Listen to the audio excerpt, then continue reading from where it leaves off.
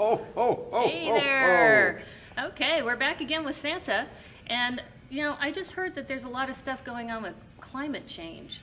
And is that true up in the North Pole as well? Well, you know, Naomi, Santa's concerned that if we don't do something about climate change and all the results of it, and especially in warming in unusual places, Santa's going to turn out to be homeless.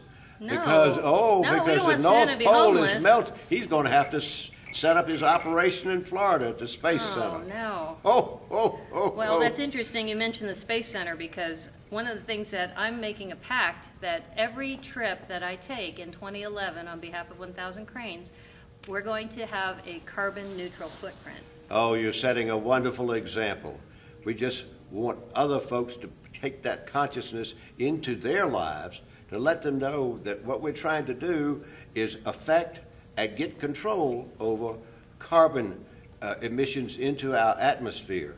You know, just this morning Santa was reading that it is evident that what is happening to the climate is the result of human behavior and activities. So if it's a result of that, then we can have an effect upon it. Right. And you can choose whatever organization you want to support in order to reduce your carbon footprint. The organization that I've been looking at is liveneutral.org. And it's really simple. All you got to do is put in whatever travel arrangements you've recently made, how many people were traveling in your party, and wherever city you're going to, wherever you're going from, wherever you're going to, it'll calculate it for you, and then you can provide a donation to offset that carbon usage. So 2011 and moving forward, that's what we're going to be doing with 1,000 Cranes. 1,000 Cranes setting the example.